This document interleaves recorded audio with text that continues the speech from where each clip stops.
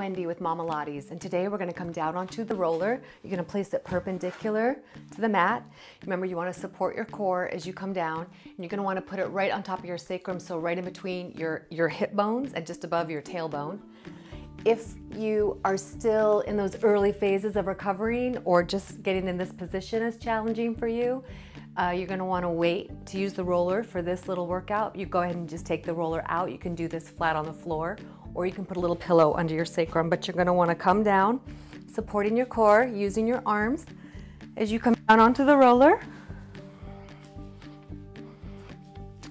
Feet flat on the floor. Just take a couple big inhales into the rib cage, and then exhale. Feel yourself sink down into the roller. So inhaling into the ribs, into the sides of the ribs, nice and wide along the mat. Shoulders are on the mat. And exhale, sink down into the roller. Imagine your hip bones just drawing towards each other as you exhale. You're gonna inhale again, and on this exhale, you're gonna straighten your left leg out. Try not to pop and arch your back. Keep those ribs connected to the floor, even if that means you have to put a pillow under your head. And bring your other knee in. So getting a nice stretch through the hip flexors, just below the waist, at the top of the thigh. Those hip flexors can get really tight. And you want to make sure you get a nice stretch in there before you go deep into your core. So reaching, again, try to get your foot on the floor. If it's bent, that's fine. But keep reaching out through the leg as you draw the bent knee in. On your next exhale, you'll switch sides. Bringing your left knee in and reaching out through that right leg. So really reach out through the heel. If your leg is being pulled off to the side because your IT band is sort of tight, go ahead and bring that leg right back in line with your hip and your shoulder. So it's right down the line there, reaching and lengthening through the heels. And then both feet flat on the floor. Adjusting that back. If you popped up, drop those ribs down. Arms on the floor, palms facing down or up. You're going to exhale, draw that belly in, and just bring one knee up to a tabletop position with shoulders and ribs on the floor. Exhale, tap that toe to the floor. Inhaling up and exhale. Inhale, stay long, and exhale, gather everything up. Imagine your pubic bone and your ribs drawing towards each other the whole time. The ribs stay down, the shoulders stay down, there's no popping. And if you can bring your leg just to here without adjusting your spine, that's fine too. I'd rather have you come to here than to go all the way down and lose that alignment. You won't feel it. Other leg's gonna come up, you're gonna bring it up, inhale, and exhale, tap it down. So this is core work. Try to turn your leg off.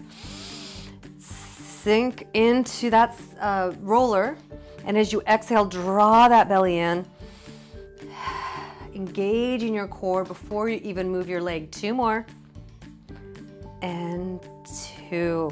Good. Both feet flat on the floor, hands on your hip bones, and you're just gonna inhale, open both knees out to the side, and exhale, bring everything back, zip everything up, squeeze everything in.